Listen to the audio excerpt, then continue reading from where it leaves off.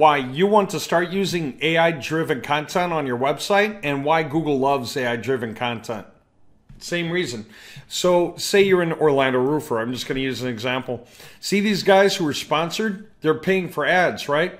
What if I told you they didn't used to pay for ads not that long ago, that they used to be the number one, number two guys? But let's say that a guy like this has pushed them out by creeping up from down below. Why? Because this guy started creating extra pages onto his website. And since you can do that rapidly with AI, you can fill in good authoritative topics.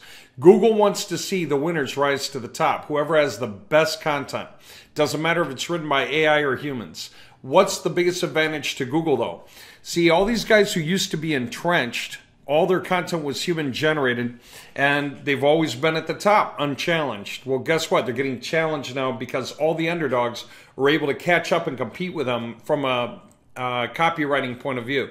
So since that's true, sites like this can rise rapidly. And since they can overtake the top guys, if the top guys have not been keeping up, if they don't know what's going on, guess what? They're at a loss for the time being. They have to try to figure it out. And in the meantime, they're stuck having to pay for ads to regain their income. So what kind of content should you create?